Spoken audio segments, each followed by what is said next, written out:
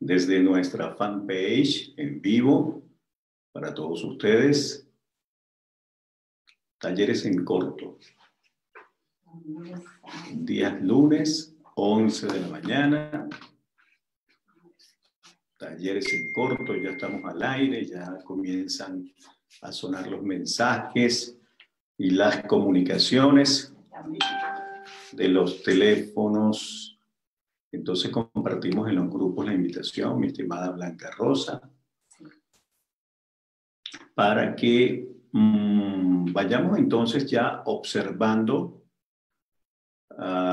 y escuchando, es decir, que tengamos el audio a tono, acorde.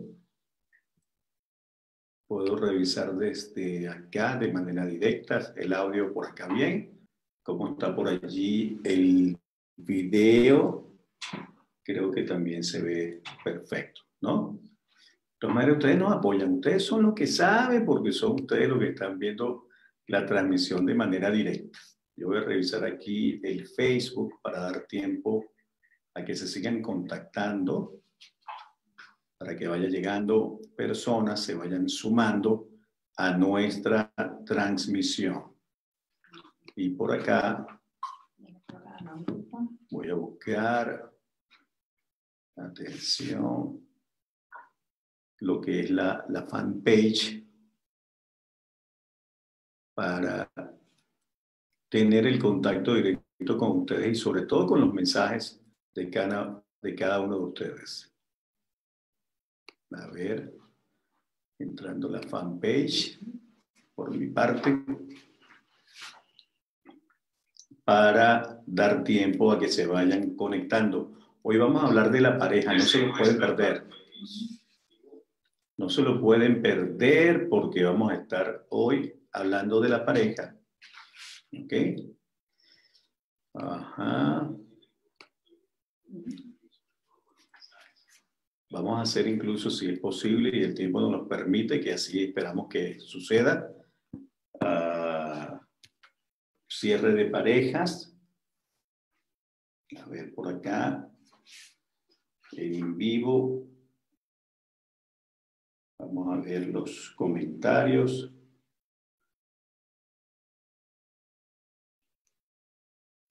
Ok, Mónica Restrepo ya está sumada a la transmisión. Aslin Rivas. Hola, buenas tardes. ¿Cómo estás, Aslin? Yo como que lo busco por acá mejor porque no lo ubico bien allí, en este otro móvil. Hoy vamos a estar hablando de la pareja, así que estén atentos ustedes allí que ya prácticamente estamos iniciando. Siempre bajamos el volumen por acá. Amanda Duarte, consteladora fluvial, formada hace 2 meses nada más. Amanda, desde Bogotá, Colombia. Gracias, Amanda, por estar allí. Liliana Sandoval Gómez también. Albertina Martínez.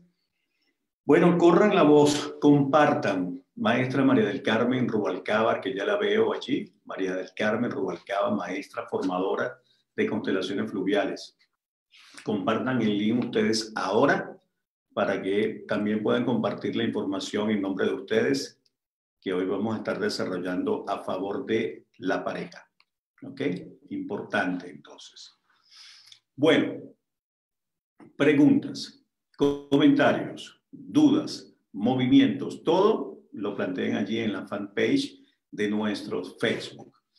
Hablar de la pareja es hablar de un espejo muy importante. Si lo vemos desde la escuela esenia, a nivel de espejo, recuerde que los esenios eran una comunidad de conciencia.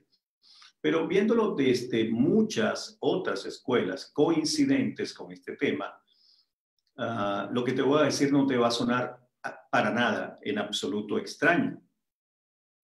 Lo que te voy a decir también tú misma y tú mismo vas a poder reflexionarlo y ver si tiene de repente algún asidero, si tiene fuerza o no tiene fuerza. Fíjense, la pareja es tan espejo nuestro, pero tan espejo, que nos va a mostrar exactamente la misma dinámica que hay en tu sistema familiar. Si la pareja te llega violenta o violento, con violencia, ¿por qué será? ¿Para qué será? Preguntamos en constelaciones familiares. ¿Para qué será que te llega violencia, con violencia? Bueno, para que tú tomes, para que tú incluyas, para que tú mires definitivamente de manera diferente al violento de tu propio sistema. Si no, no te llegara con violencia. Júralo. Así funcionamos desde este espejo. Si la pareja llega con dinámicas de infidelidad, por ejemplo, entonces ya sabemos que en tu sistema también hay infidelidad. Como te llegue la pareja, eso que te muestra, que te desagrada, que te incomoda, esa razón por la cual te separaste o te divorciaste o quieres hacerlo, tiene que ver justamente con algo que está en tu propio sistema y por eso viene a mostrártelo. Ahora, si tú tomas al miembro de tu pareja, que tiene que ver exactamente con la misma dinámica, también podrás tomar a tu pareja. Y si tu pareja luego se mira, porque recuerden que actuamos desde lealtades, vamos repitiendo todo lo que ocurrió en las generaciones anteriores. Si tu pareja identifica con quién tiene la lealtad, entonces puede transformar su historia, la historia familiar. Eso de que te digan a ti, te juro que no lo hago más, que ya más nunca volveré a fallarte, discúlpame, perdóname, se acabó la infidelidad. El que llegue con este verso, por llamarlo de alguna manera, bueno, no podemos creerle, porque es que no funciona así. Desde lo que hemos observado nosotros, estamos hablando, desde lo que hemos observado nosotros en el campo de las constelaciones, en el campo de la psicoterapia, del coaching, de la PNL, de tantas herramientas de ayuda, no es así, porque entendemos, comprendemos que esto no es algo que lo pueda resolver la persona desde una decisión, porque hay temas con los cuales tú no tienes la fuerza para decidir. Hay temas que ya vienen predeterminados por el clan o por el entorno, por tus ancestros.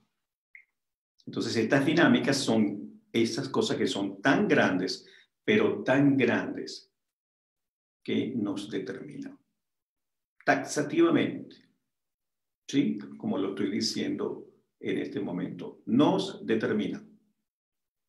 No se trata de ser fundamentalista, se trata de comentar y compartir con ustedes lo que hemos observado en el campo durante todo este tiempo. Esa persona que dice, no lo hago más, lo va a repetir, porque es una lealtad y eso es más grande que tú, que yo y que todo el mundo. Nuestras lealtades son más grandes. ¿Cómo podemos transformar la dinámica?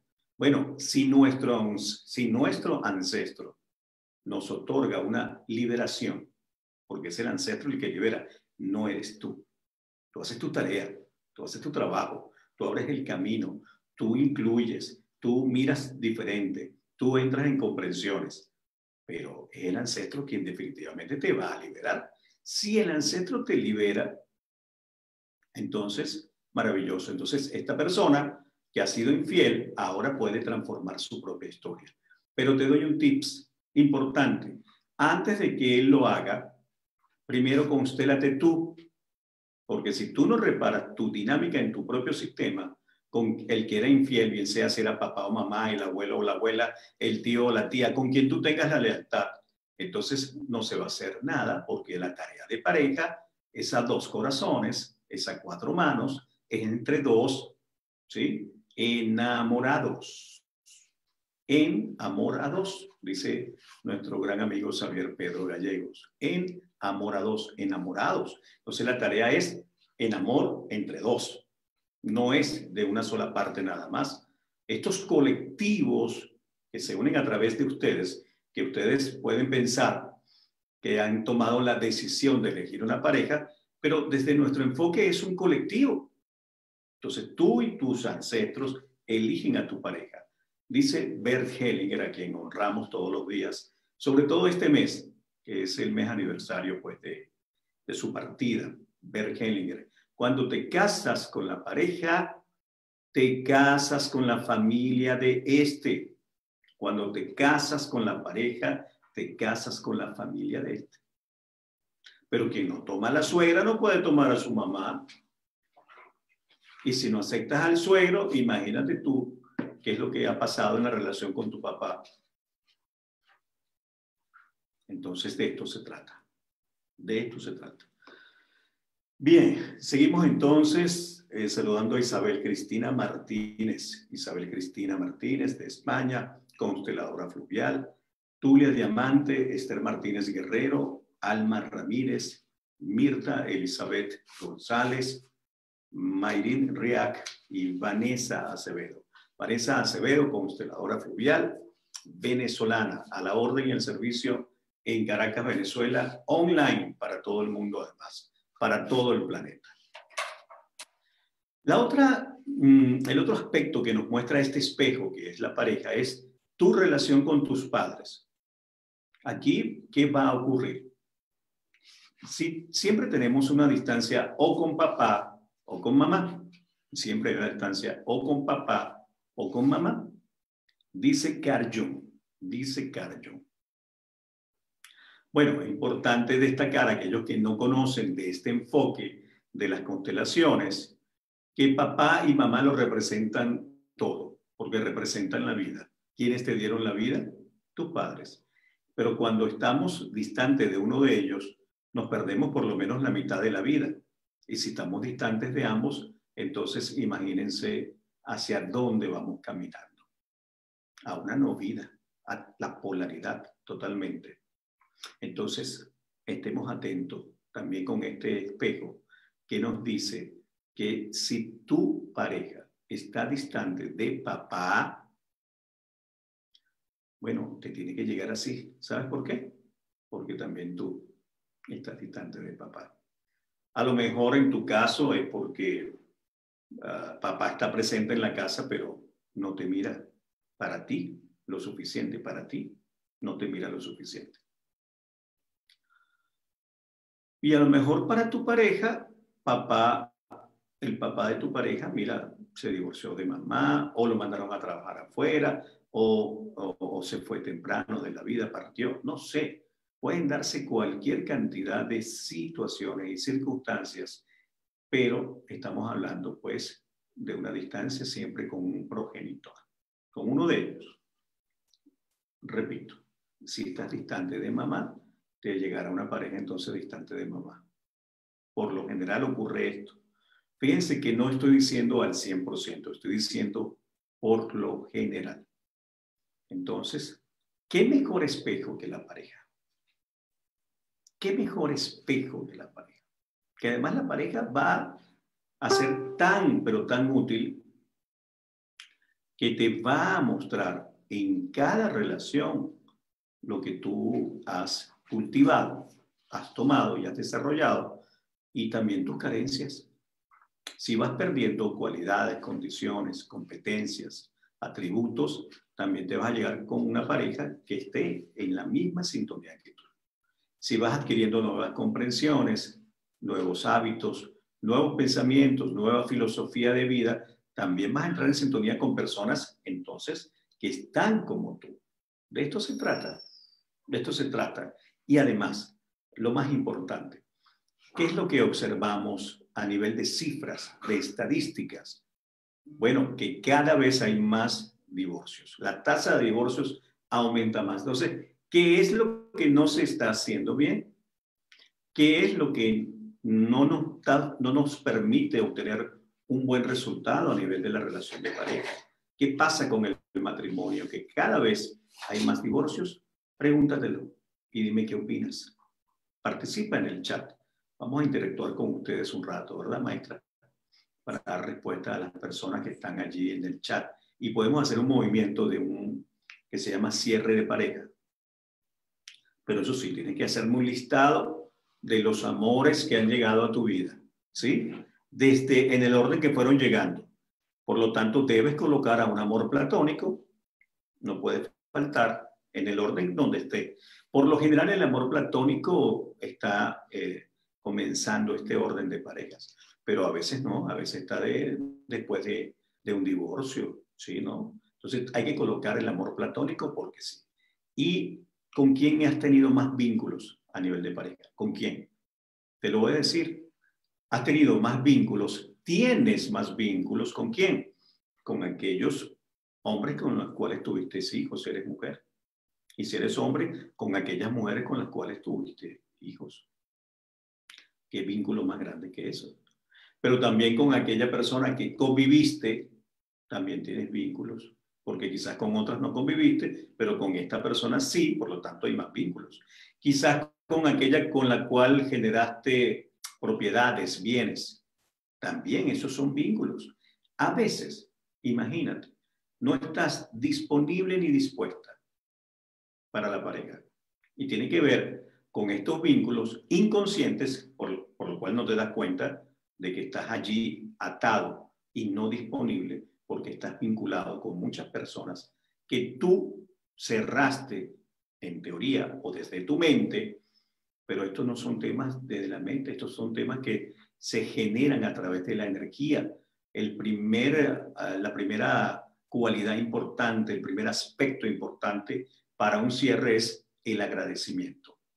Y el agradecimiento lo puedo hacer físicamente o lo puedo hacer energéticamente, pero hay que hacerlo. Pero es que como el agradecimiento viene del corazón, incluso tiene más fuerza que salga de ti energéticamente, que lo hagas tú. Y si lo hace físico, mejor, por supuesto, también que sí, sí. Cualquiera de las dos modalidades funciona, definitivamente. Pero sí, efectivamente tenemos que agradecer la llegada de esta pareja que estuvo en nuestra vida. A veces nos llegan a consultas personas y no están disponibles. No les llega energía masculina si están buscando pareja. Y si tienen pareja, ¿cómo poder estar más disponible? Justamente con un cierre de pareja. Entonces funciona para los que tienen pareja y para los que no tienen pareja. ¿Por qué? Porque a veces, mira, hace 20 años tuviste un aborto en la universidad. Un hijo, es un hijo. Esa pérdida o aborto es un hijo y estás vinculado con aquel hombre con el cual lo dejaste de ver hace tantos años en la universidad y no lo sabes. No lo sabes. A veces quedó una promesa de amor y esa promesa de amor queda como una impronta, marcando una memoria que va a estar como un vínculo igual. A veces el mismo enojo que tienes no te permite estar disponible y ese enojo te vincula con esa pareja anterior. Siempre tomen en cuenta ustedes que las parejas previas son importantísimas. ¿Qué entendemos por pareja previa? Entendemos a la pareja anterior de papá antes de mamá o la pareja anterior de mamá antes de papá o tu pareja anterior antes de tu pareja actual. Es que la pareja previa incide en el sistema, forma parte de tu propio sistema. No, es que mi papá tuvo 600 mujeres, 230. Pudo haber tenido las que sea, pero la que importa es la pareja anterior y tu mamá. La pareja previa es fundamental. Cuando hay un hijo, atención con lo que voy a decir, y esto está avalado por Bert Hellinger al 100% y avalado por la Escuela del Agua, por la teoría hidrosistémica. Un primer hijo, una hija de unas segundas nupcias, al 100% está representando a la pareja anterior. Una hija de unas segundas nupcias de papá estaría representando a la mujer anterior de papá. Y entonces de allí cualquier dinámica, cualquier situación. Por lo tanto, lo que te esté ocurriendo no tiene que ver ni siquiera con tus padres. Lo que te esté ocurriendo tiene que ver con la energía de la pareja anterior. Y es esa pareja anterior quien tiene la fuerza para liberarte. Esto es lo que venimos a aprender acá.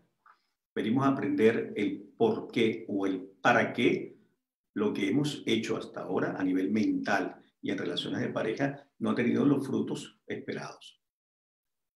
Nos casamos, nos gustamos, nos hacemos pareja, convivimos. ¿Desde dónde? Primero desde un gusto. Es que tiene que gustarme, porque si no me gusta, entonces no califica, no va al baile. Pero resulta que el gusto es un atributo del ego, porque te tiene que gustar físicamente, eso es lo que tú observas primero. Ay, ay, ay.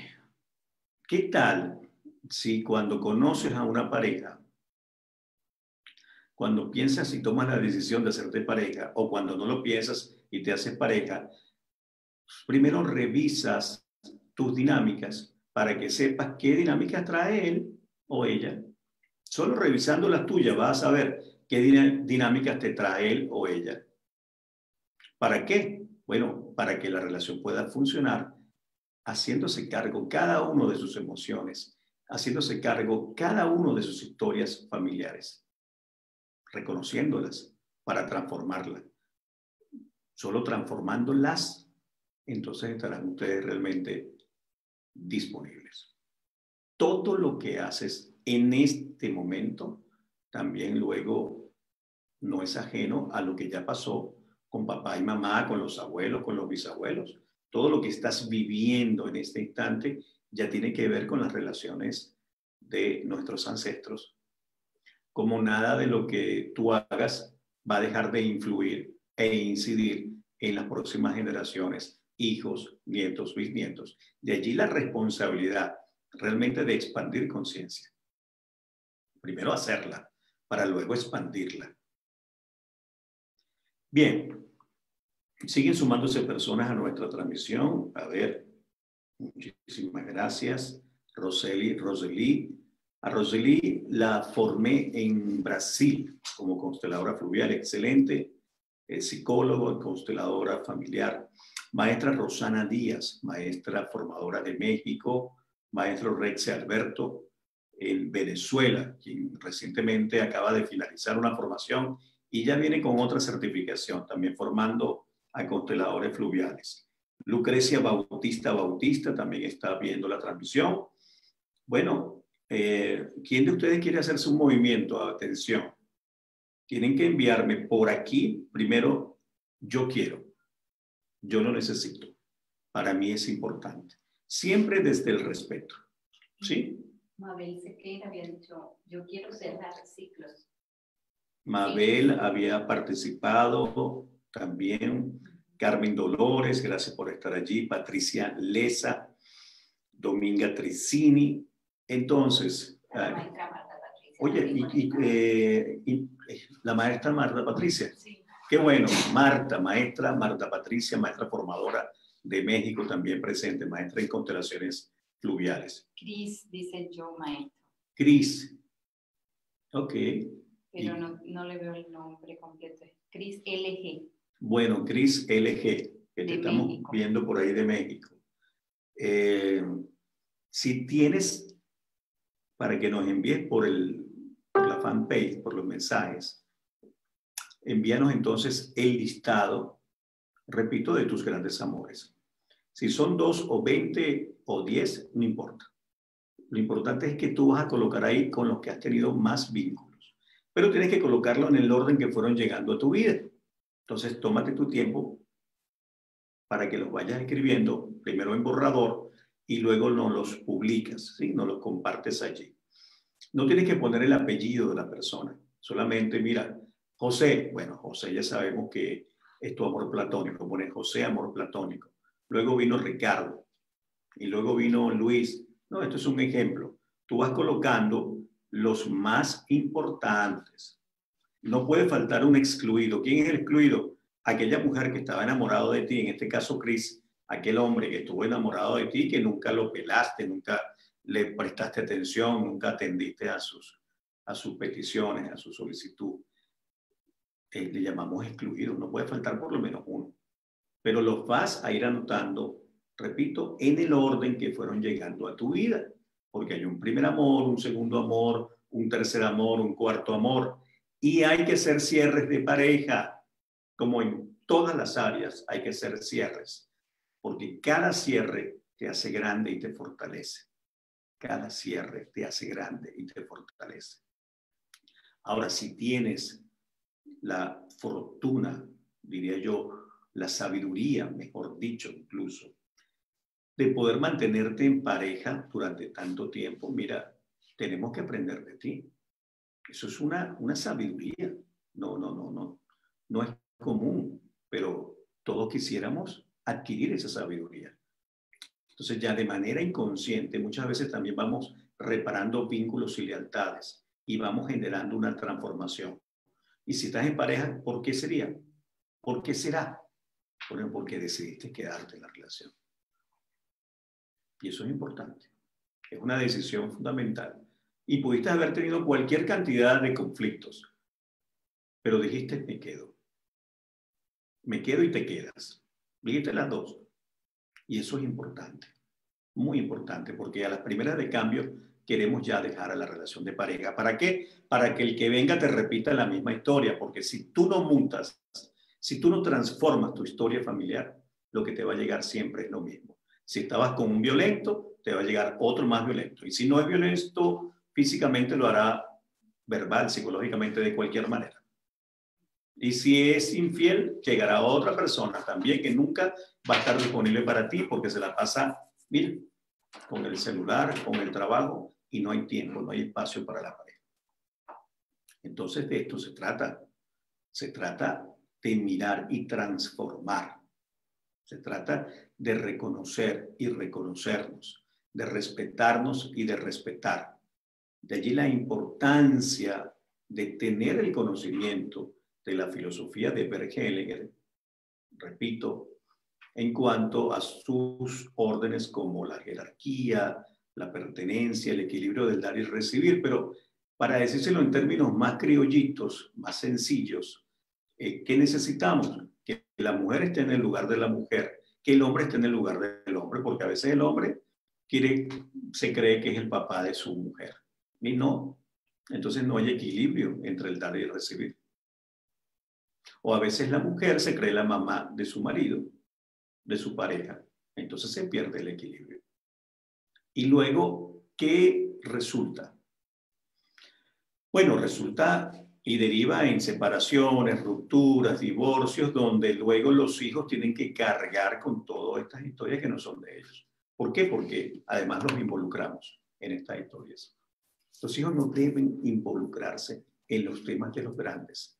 Los temas de papá y mamá se quedan con papá y mamá. ¿Ok? Tenemos entonces ya un listado. Cristina Limones se llama. Cristina Limones, Manuel, Amor Platónico, César, Arturo, Alberto, Omar. Omar tuvo una pérdida, es un gran amor. Con Omar tuvo una pérdida, es un gran amor. Y Christopher es tu pareja actual. Bueno, con Christopher no vamos a cerrar, pero sí con los demás, pero igualito lo vamos a incluir en el campo. Pero te tengo noticias, Cristina. Siempre falta uno en este listado, ¿qué te parece? Entonces, revisa un poquito a ver quién faltó. A veces faltó aquel que tú no le prestaste atención. A veces faltó alguien con el cual estamos muy enojados. A veces faltó alguien que olvidaste, pero siempre falta uno. Así que revisa bien y confírmanos si falta uno y lo agregamos. Pero tienes que decirnos antes o después de quién, de lo que ya nos estás mostrando allí. ¿Ok? Cierre de parejas es una de las técnicas maravillosas que la hidrosistémica entrega para las constelaciones fluviales, porque nos va a permitir energéticamente y desde el agradecimiento reparar esos vínculos que aún todavía nos tienen allí. Maestro, para las personas que están interesadas en formarse, saber que aprenden a hacer su cierre de pareja. Sí, claro. Una vez que te formas, están preguntando, que haces tu formación, no solamente puedes constelar a otras personas, vamos a tener una certificación el próximo 2 de octubre. Por cierto, ¿quiénes están por allí de los que van a participar? Sigo a conectar Cecilia, no sé si ya se ha conectado, pero se lo he visto. Ok, ¿y quién más? Estoy viendo. Bueno, a los que ya están inscritos, muchísimas gracias por escuchar el llamado del agua y entrar en nuevas comprensiones de los sistemas familiares. ¿Cómo es el funcionamiento de los sistemas familiares y su relación con los demás sistemas? Entonces, cuando te formas como constelador fluvial, no solamente vas a ayudar a otros, primero ya te ayudaste a ti, primero ya te transformaste a ti mismo. Pero no solamente luego vas a constelar, puedes hacer muchas preguntas.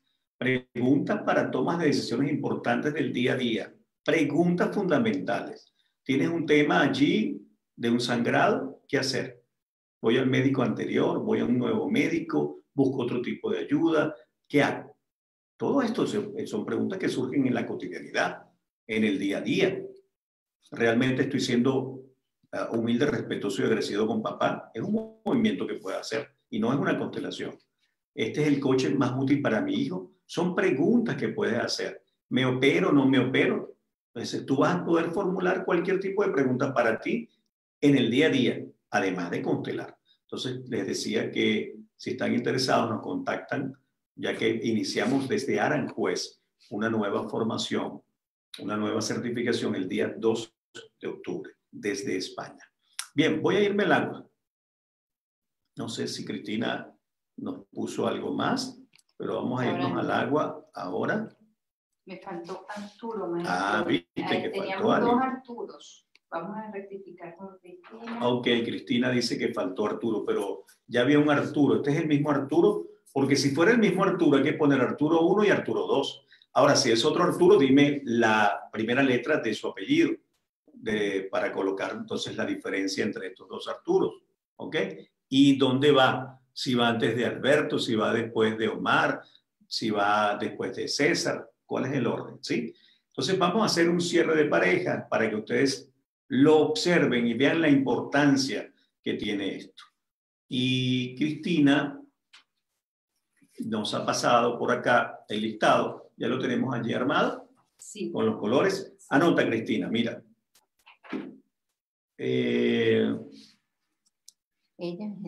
Tú eres el color fucsia. Anota para que sepas lo que vamos a mirar. Tú eres el color fucsia.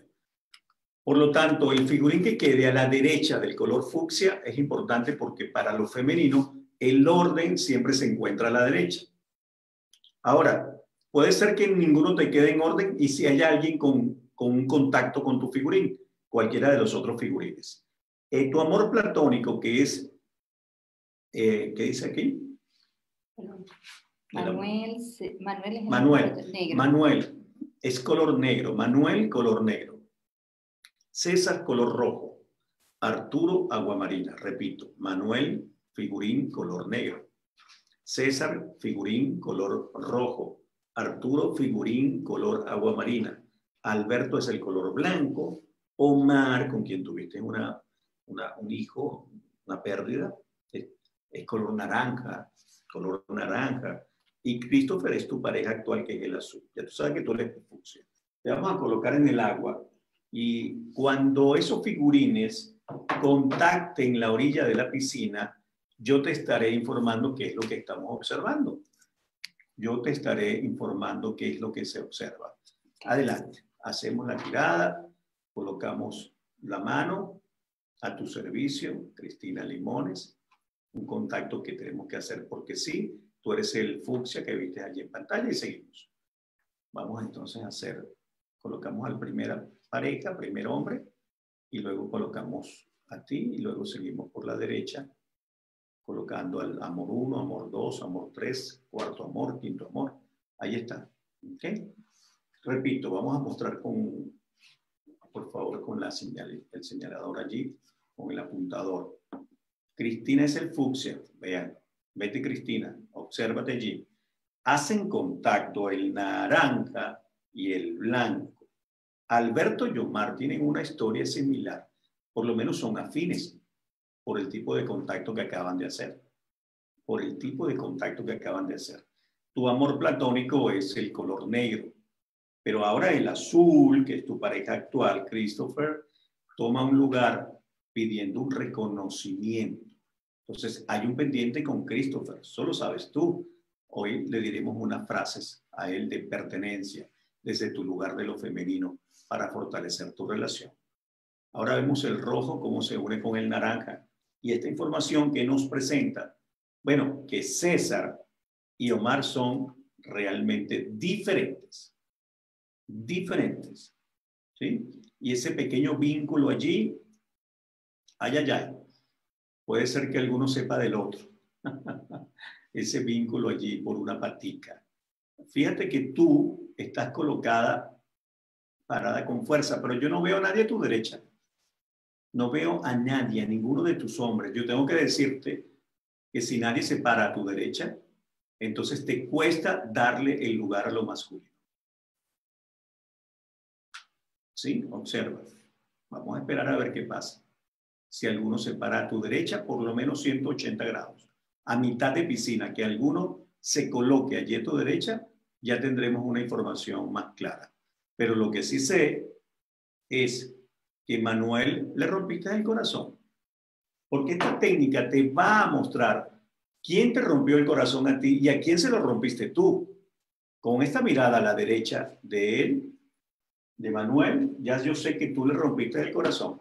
Tú terminaste la relación y en función de eso tenemos entonces que reparar. Seguramente falta alguien más, pero vamos a hacer algo, Cristina. Fíjate que el agua marina, que es Arturo, hace contacto con Christopher. Arturo hace contacto con Christopher. Y allí hay una sintonía de mirada. ¿Ok? Es como que también entre ellos hubiera algún aspecto en común. Revisa tú conoces las historias, pero allí se observa un aspecto en común entre ellos dos.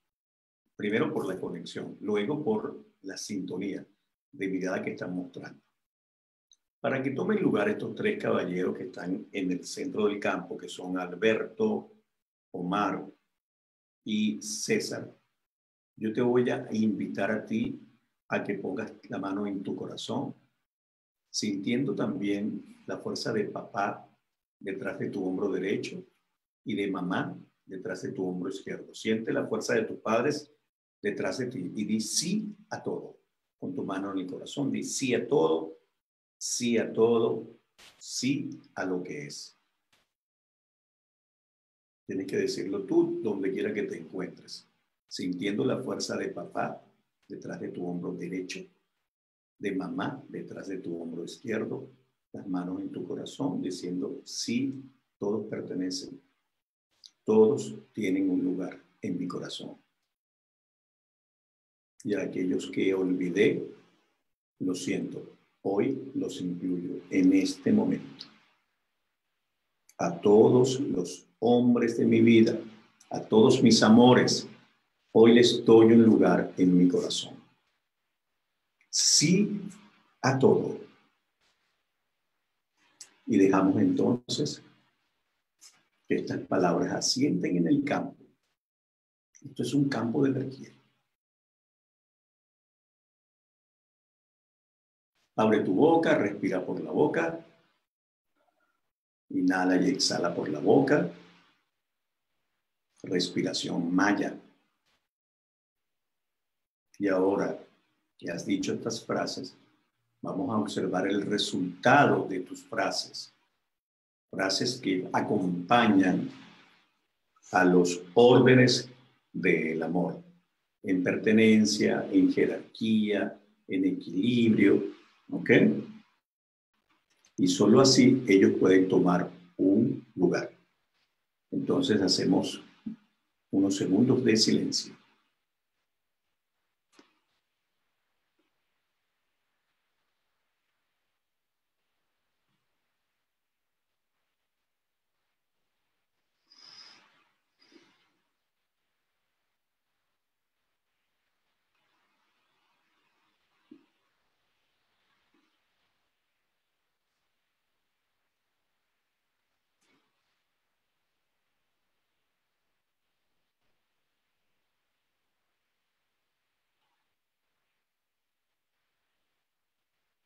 Ciertamente la sabiduría nos indica que el silencio forma parte del respeto también.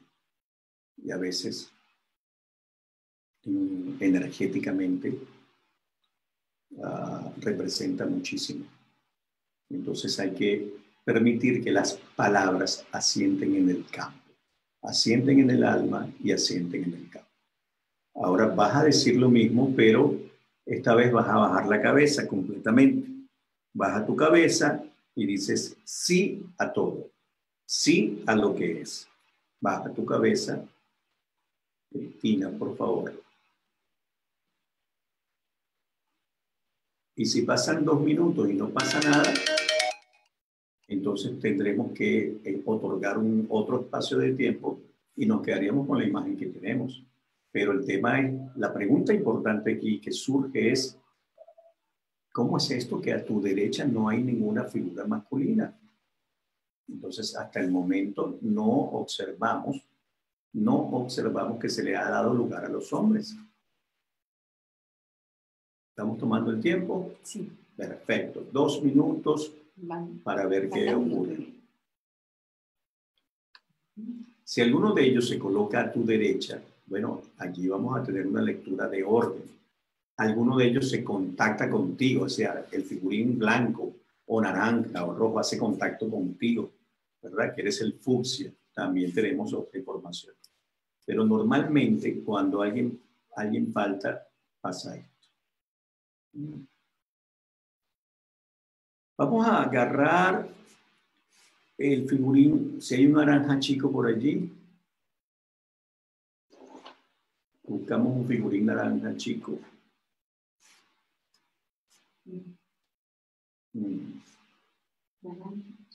Sí. Ok. Lo vamos a colocar en el centro del campo. Adelante.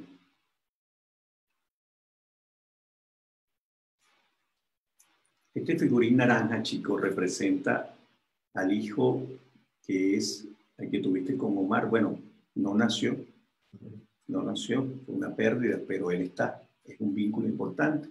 Y dile a Omar, tú siempre serás el padre de él. Y dile al figurín naranja, chico, y te reconozco a ti como mi hijo. Siempre serás mi hijo y yo siempre seré tu madre.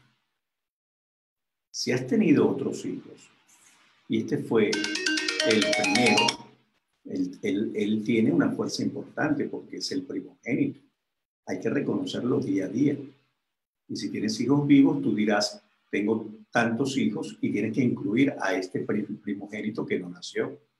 ¿Ok? Entonces lo introduje en el campo a ver si es él el que falta, porque no han querido tomar lugar los representantes blanco, naranja y rojo, que son Alberto, Omar y César.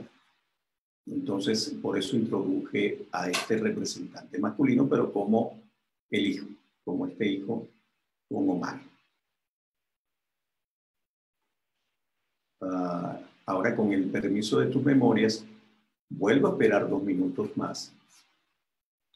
Y si el campo no me arroja ninguna nueva información, yo lo voy a dejar así. Pero me va a costar entonces leer para hacer el cierre de pareja con ellos porque no han tomado lugar. Solamente lo que observo, afinidad entre el blanco y el naranja, que son Alberto y Omar, ¿okay? Totalmente diferente sería César y Omar, que es el naranja y el rojo. Vamos a esperar un poquito más. Con el permiso de las memorias de tu sistema, si ahora no toman lugar con la introducción de este representante naranja, entonces nos quedaríamos con las imágenes que hay.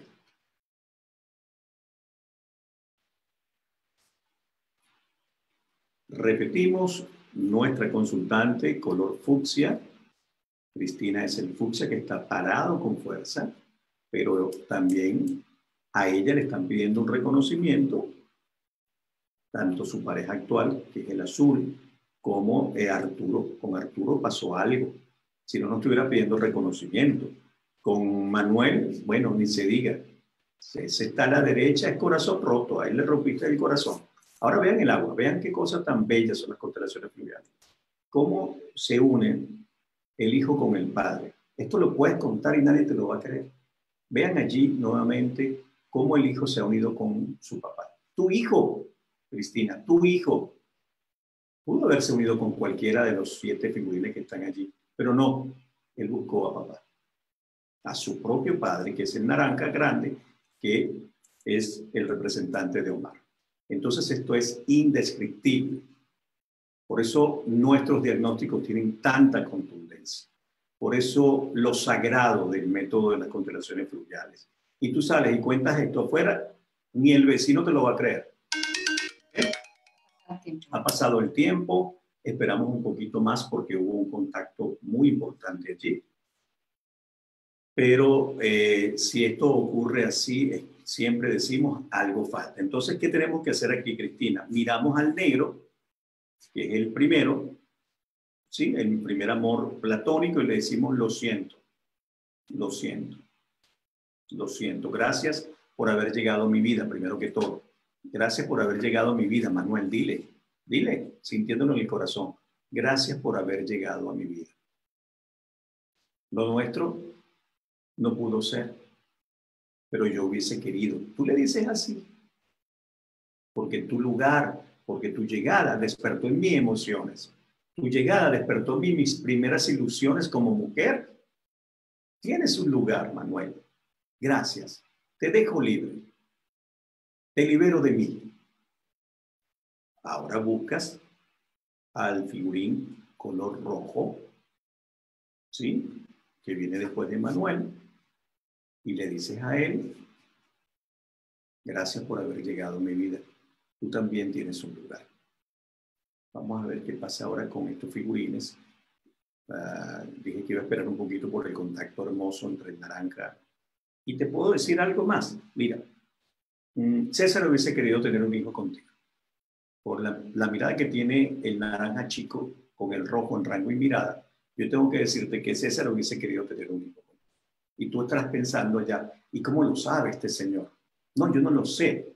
Un constelador fluvial no sabe nada. Solo lee lo que desde la fenomenología, las configuraciones de imagen muestra. Y la lectura que me permite a mí es esta, ¿sí? Entre el naranja chico y el rojo.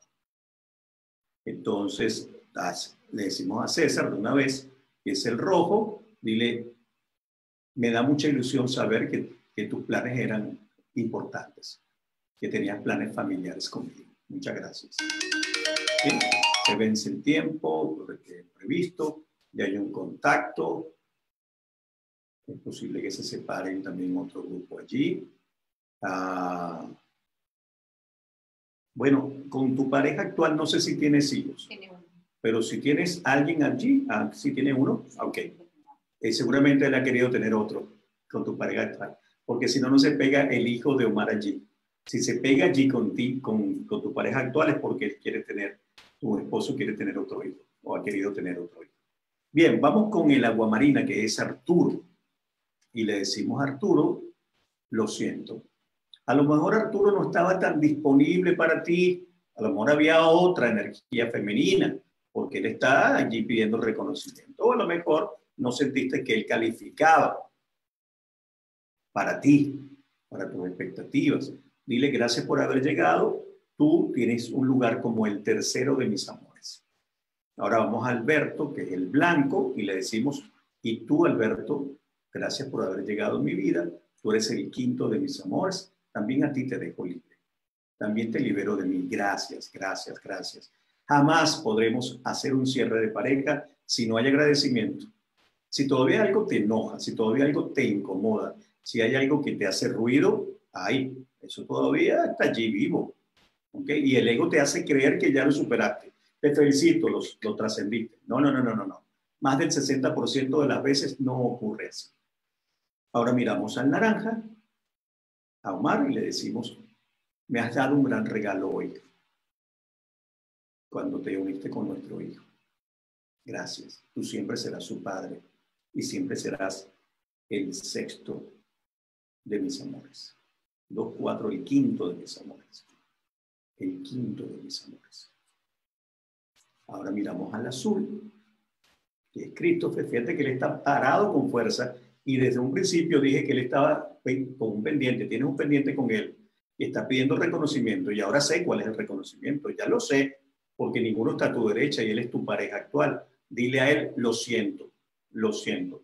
No he podido darle lugar a lo masculino. No lo pude hacer con mis parejas anteriores y tampoco lo he logrado contigo. Lo siento. limpiamos y levantamos estos 3 que están en el centro nada más, porque ya pasó el tiempo suficiente y mostraron lo que tenían que mostrar. Además, ya hemos cerrado con ellos. Muchísimas gracias. Entonces, a este azul, que es tu pareja actual, tú le dices: a partir de ahora, te prometo darte tu lugar en lo masculino. Honrar tu lugar. ¿Cómo? Tomando yo el mío. Y para que tú tomes el tuyo, tienes que hacer muchas tareas con mamá para que tú puedas tomar tu lugar en lo femenino. Y dejar las historias de la abuelita y el enojo de mamá y de los ancestros con ellos. Y tú entonces darle a tu esposo realmente desde lo femenino esa fuerza que él puede tomar de ti. Sé que lo vas a lograr, porque lo que has visto hoy ha sido muy grande y muy contundente. Así que, Cristina, muchísimas gracias. Con él nos cerramos porque es tu pareja, es tu esposo, es imposible, ¿no? No es el objeto ni el objetivo de un cierre de pareja. Se cierra con los amores anteriores, pero no cerramos con nuestra pareja actual, ¿ok? Bueno, Grace Torres también está viendo el video. Atención, Cris dice muchas gracias. Bueno, gracias a ti por permitirnos compartir tu historia. Gracias entonces a cada uno de ustedes, a las 50 personas que se sumaron a la fanpage, a la transmisión. Vero Valencia, muchísimas gracias. Las personas que estén interesadas, porque hubo personas interesadas, si escriben al WhatsApp se les puede informar. Bueno, hay muchas personas que están interesadas con el tema de la próxima formación. O si quieren. Hay varias formaciones pendientes, ¿sí? De varios maestros que están avalados por la Escuela del Agua.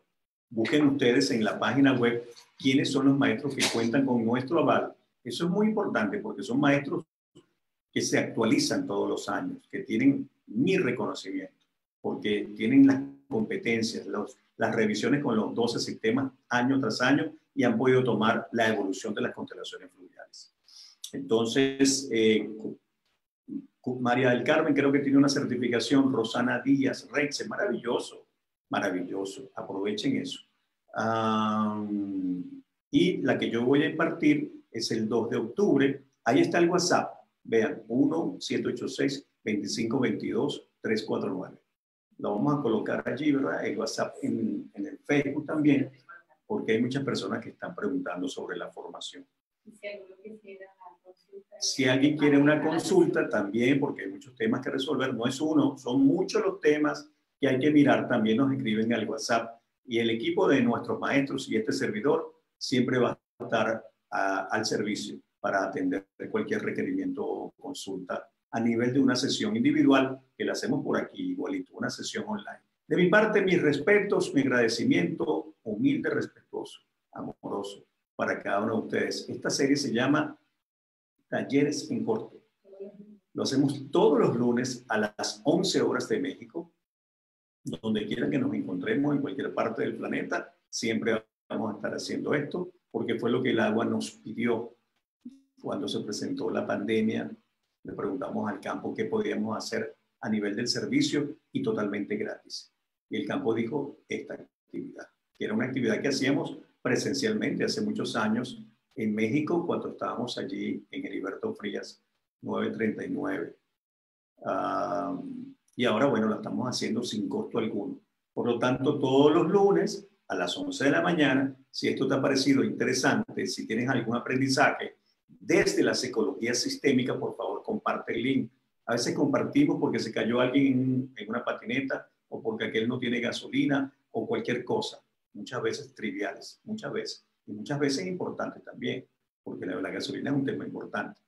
El tema es que la solución no está en mostrar una foto, compartir un link con las colas. Creo que hay otro tipo de soluciones que hay que agenciar. Pero esta información que tiene que ver con los sistemas familiares, entonces sí son realmente importantes, que deben estar en la educación y en todas las áreas donde el hombre se desarrolla. De mi parte, mis respetos una vez más y el próximo lunes estaremos de nuevo por acá con una nueva edición de Talleres en Corto. Que la estén bien.